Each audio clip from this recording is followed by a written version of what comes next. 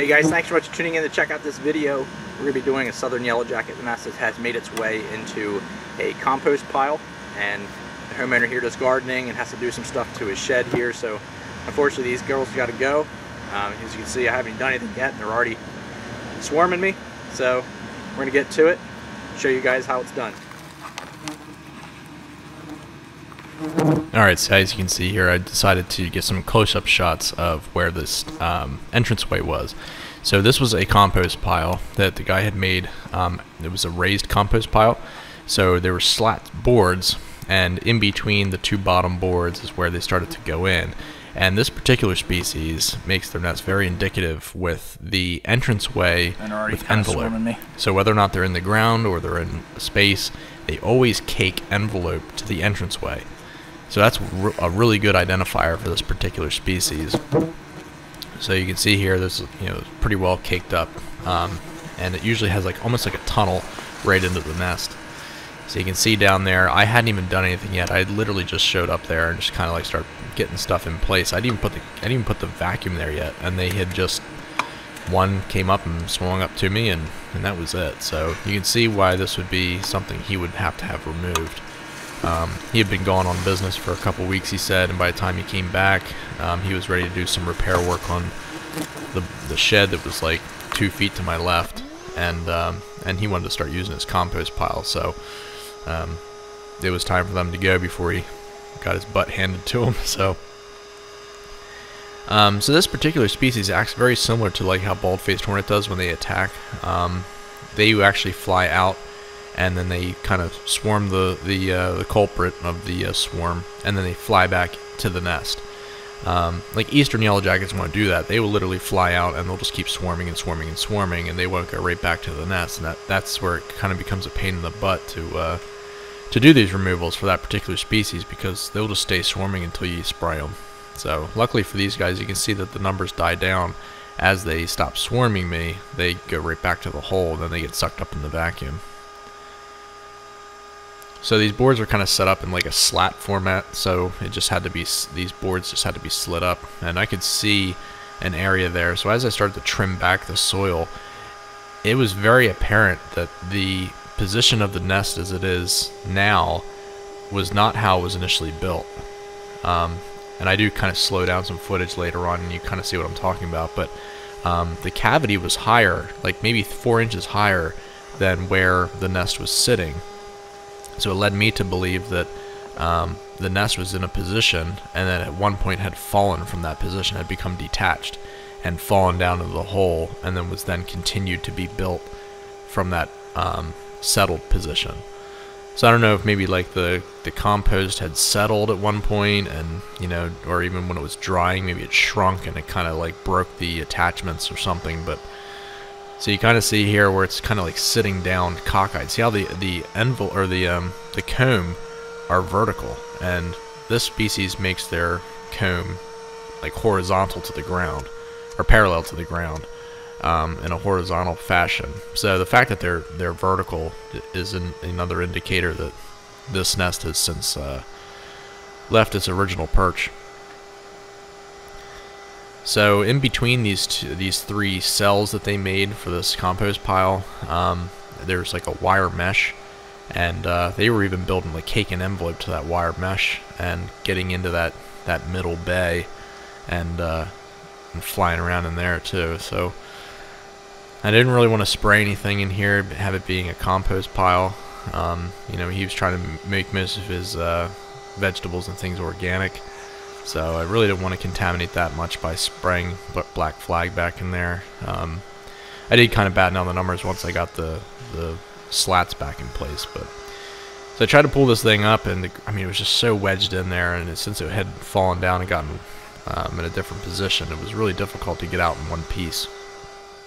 So I just kind of broke off a couple pieces of the comb, and was finally able to pull it out in a nice big chunk. So you kind of see here, now I do slow this down so you can see it too, but there's the queen there, and you see her crawl around. Now I thought that was the only queen. Well, it turns out that this is actually a new queen. So once the new queens start to hatch, the original queen dies, and so you kind of get an idea that there were several new queens in this colony. So they were getting ready to fly off and start a new colony the following season. My upcoming video, I'm going to be going over the process of start to finish, how a colony starts and maintains and all that. So you'll see one extra item in there. That bag is actually a bald-faced hornet nest that I relocated. So just had it in the same tub with this nest.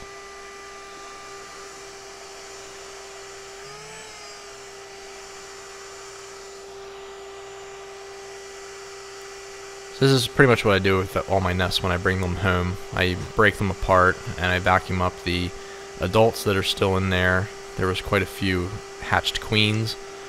So I sucked everybody up that I could. I did save several queens to release, just because this species is another beneficial wasp species. Even though it was in a problematic spot, it doesn't mean that they're not beneficial. So check out just the jumble of comb in this nest. It's really bizarre how that they formed everything. So when I slow this down, I can kind of address some of these layers and let you know like what this actually means to me, what it looks like to me. So this is the last patio that was built. There was one other couple little combs on top of that, but this is the last main part that was at the bottom of the hole. But then up here, this is all just jumbled mess, so I think that was the original nest that had fallen down in the hole, and then they just kind of manipulated the rest of the comb to fit however that sat in the hole itself. Really, really interesting, and you can kind of see too, there's some spots where there's some rocks, and I think I show that in a little bit here once I start breaking it apart. But you can see how they're really close together, which is not common. And they're also just like in weird layering and in weird positions. So interesting to see how they adapted to a catastrophe of the nest falling within the cavity and corrected that so they could continue to flourish the rest of the season. So there's just some new adults that had recently hatched. You can tell them by their slight like pale coloration, and also that they're not flying. They won't be able to fly for 2 days at least. So they kind of just crawl around the inside of the comb, tend to larvae, and dry out their wings so they can start flying within a day or so.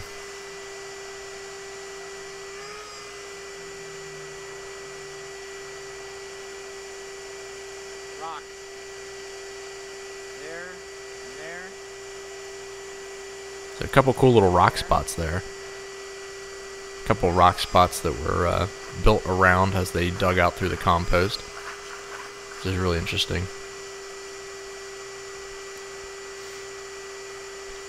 Oftentimes people ask me like how to save these nests to actually like use them for decoration and things. You can do that with them. The problem is that there's a lot of larvae in between the layers, and without the colony continuing, those larvae will just die in there, and they rot and stink and everything else. So the only way really to preserve them is to let the nest either finish out and let the workers tend to all those larvae. But I mean, for what I'm doing, I feed the larvae to my chickens and to my now opossums and squirrel. So I take them apart, and some of it I tweeze them out for the squirrel. I give the whole nest to the chickens and to the possums, because they'll pretty much just handle them the way they are, which you'll see here in a couple seconds.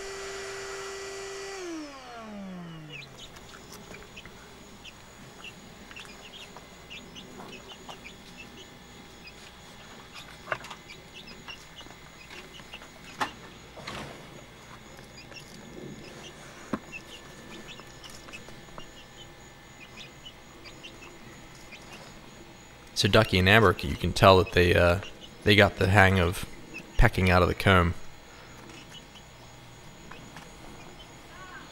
And people ask too why Ducky seems like she's bigger than Amber, and it's just because she's older. she was from a different hatching.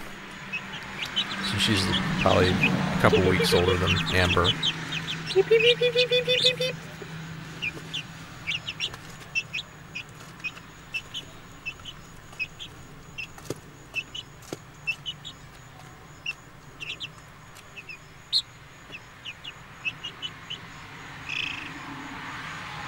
Hi, Ducky. Hi, Ducky Chicken. Hi, Amber. They both have very distinct and cute vocalizations. Ducky has some cute little trills that she does, and or I'm sorry, Amber. And Ducky has some cute little chirps. Amber, you gotta learn to peck more out of there.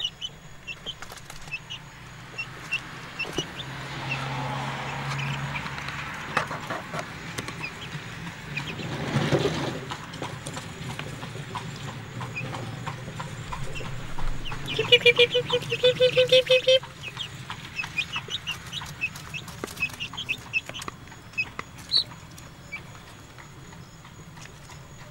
So interesting enough here, that new queen that hatched out, Ducky picked her up and put her in the water, and like pecked her down into the water. It looked intentional. I mean, you can rewind it and look at it. I rewound it about 17 times, and it looks like she intentionally, whenever it was crawling around, she intentionally like pecked at it, but she had no interest in eating it. She just like wanted to like move it off of where she was. Like see, she moves that comb out of the way, and then she goes to it and she pecks it. And then at one point she kind of flicks her head and it flies across the bin and lands over in their food dish. Yeah, right there. Now it's over there. Again, she doesn't look like she's going to eat it. She just wanted it away from where she was eating. Very interesting instincts.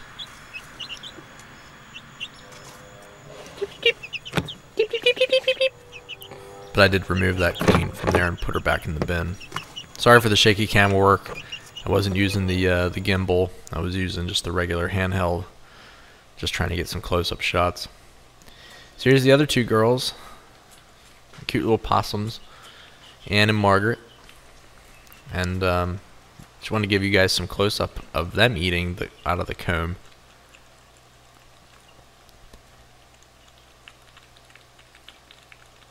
I'm not going to do too much voiceover over this spot because I want you guys to hear how they eat.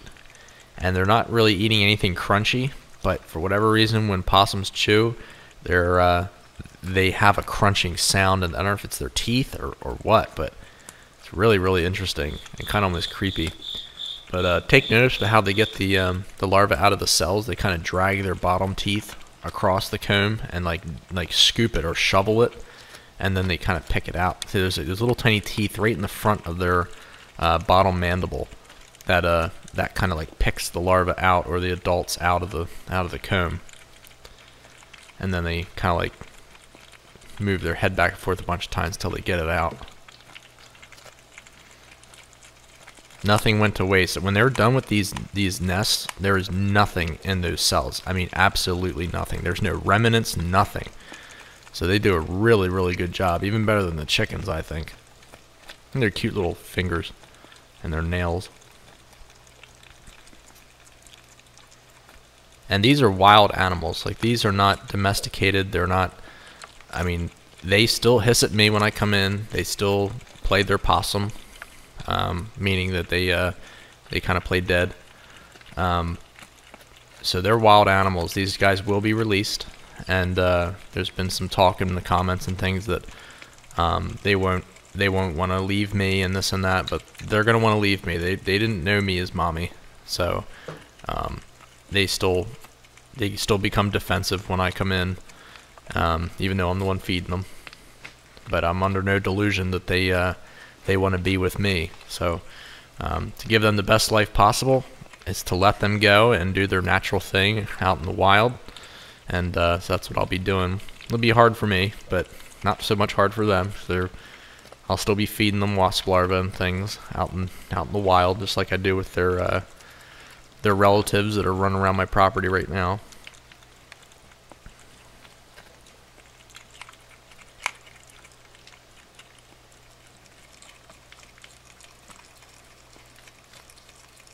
I know I promised to stop talking, but you're not really going to hear it now.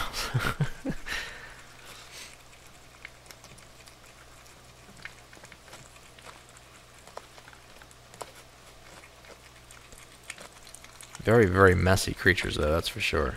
They don't really, I mean, other than their bed, there's really no, like, designated spot to poop or anything. They just, as you can see, it's just strewn out through there. And they like to poop in their water dish, which is really annoying. Yes, I'm a huge Beatles fan. I mean, huge. My favorite song, album, and movie are all the same title. It's Help. Thanks for asking, folks. You can hear the influence in my music.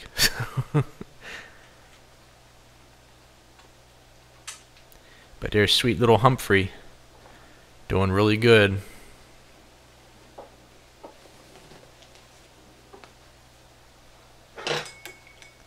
He is also a wild animal. He is not domesticated. He knows me as Mama, but eventually he will leave Mama due to instinct. Just wait, wait, wait, wait.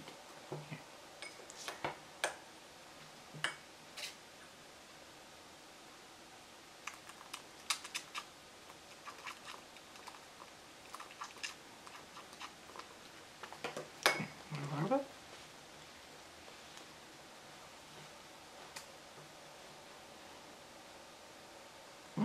Go ahead. No. No. There you go. Another one.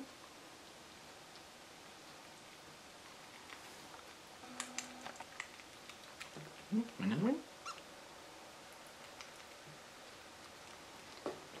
Here.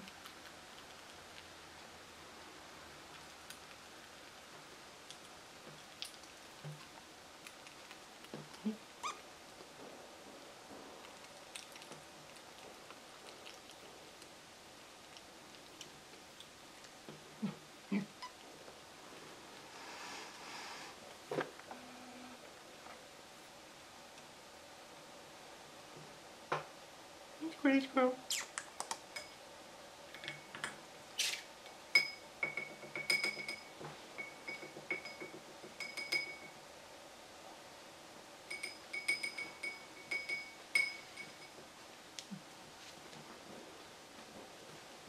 Almost. You almost made it in. You all done? Okay, I know you're tired. It's bedtime for a squirrely squirrel. Here, see if this works. There. It's bedtime for a squirrely squirrel. Say goodnight to everybody on YouTube. Say goodnight here, you like this. Show everybody how you like to be scratched across your face. How about a belly rub? Good old squirrely squirrel. Good old squirrely squirrel. Alright. Just look at everybody in the camera once. Everybody's coming to see you, squirrely squirrel. Little Humphrey. I know you don't know what to make of that. Alright.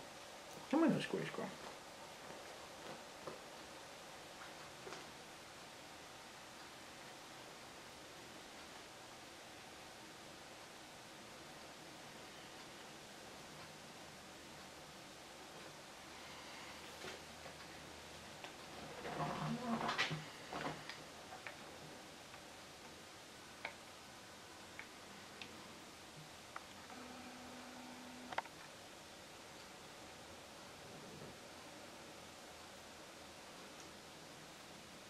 Go back, scratch. Go back, scratch, squirrely squirrel. Oh, squirrely squirrel. Hey, Humphrey. He's choosing to go in my pocket. Go ahead. You're a good squirrel. It's a good squirrely squirrel. Hey, squirrely squirrel. Hey, Humphrey. Hey, Humphrey. Hey, squirrely squirrel. Hey, little squirrely squirrel.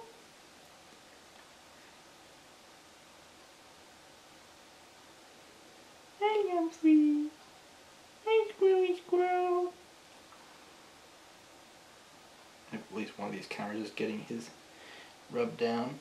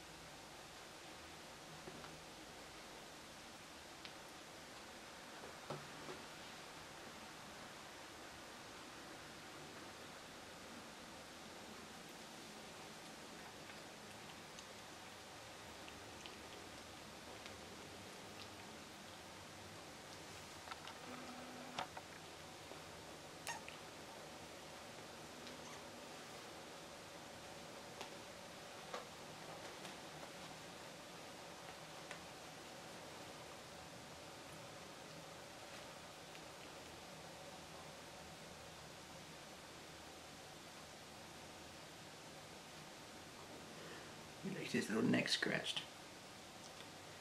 Don't you, squirrely squirrel. Don't you, squirrely squirrel. He's a good boy. Want this nut? You want this nut? Eat this nut. Alright, go in the pocket. Go ahead. Alright everybody, thanks so much for tuning in to check out this video. If you guys enjoyed this content, drop in the comments, let me know what you think. If you guys have any ideas for any future videos you guys would like to see, drop in the comments and let me know. I'll always like to hear what you guys like and what you guys want to see. I'm going to be doing a Q&A video coming up, kind of carpet bombed with some footage that I haven't included in any of my other videos. So if there's any questions you'd like to ask me, how I got started, what career I have done before doing this, how I got into doing YouTube / Hornet King stuff, anything, just shoot a comment, let me know. I'm going to be putting that together here in the next week or so. Thanks you so much for subscribing and supporting my channel, and I'll catch you guys on the next video.